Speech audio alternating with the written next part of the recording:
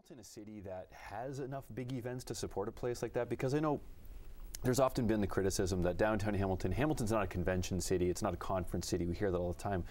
Is that true, and is that changing? It's starting to change, and part of the big reason why it's changing is because of the investments that Rancor has made into the hotel infrastructure in Hamilton. So now, for the first time in a long time, we're able to attract a lot of those big conventions, and our team at the convention center, headed by our Director of Operations, or Director of Sales, Amar Balik, and Debbie Russ, who's our Executive Vice President at the Convention Center. They're doing an amazing job in attracting big conventions and working with Rancor and Tourism Hamilton. Yeah. Tourism Hamilton just launched their tourism action plan that was before City Council about a month ago, and we were excited to see that bold thinking and ambitious thinking is coming back to tourism and to putting an emphasis on tourism, because we've learned that we can bring back those conventions that are right now going to London, Mississauga, Markham, Kitchener-Waterloo. We know that we can compete with those cities for those mid-market, mid-sized conventions, and bring that action back to Hamilton.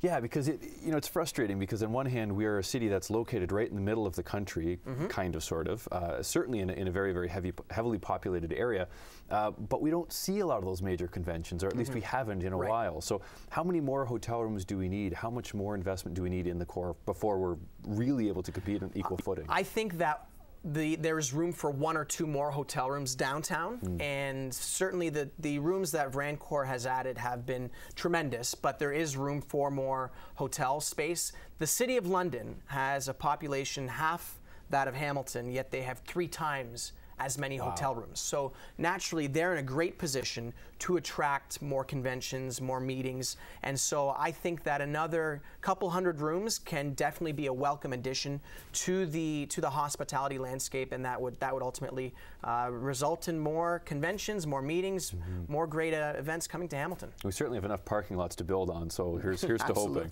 Absolutely. But I wanted to ask, because one of the big events you guys just were home to was, in fact, the Junos. Sure. And we've got some pictures of those. We're going to bring those up in a second. But what was it like hosting the Junos? I mean, this is the biggest of the big in the Canadian entertainment industry. It was very surreal, let's say that. But we were very excited and proud to have been the host of the Junos Gala, which took place on the Saturday night at the Convention Center. So we had 1,300 people seated in the Convention Center. So we had to serve a lot of people.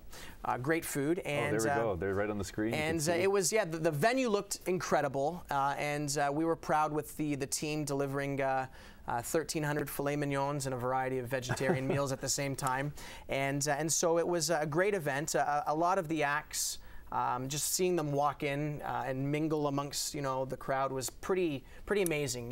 Geddy Lee from the band Rush was there in the front row, just walking in casually. And I actually walked past him. I was on the way to the press gallery, and Geddy Lee walked past, and I thought, boy, that's not something you see every day downtown Hamilton. No, it's not, and that was exciting. It brought a lot of buzz to the city, and our hotel was obviously one of the host hotels up on the mountain, and we had a few performers staying there. And pictures of them actually staying. We're going to bring those up on the screen here too. And so it was really nice to see some of them enjoying Hamilton, because obviously while they're here.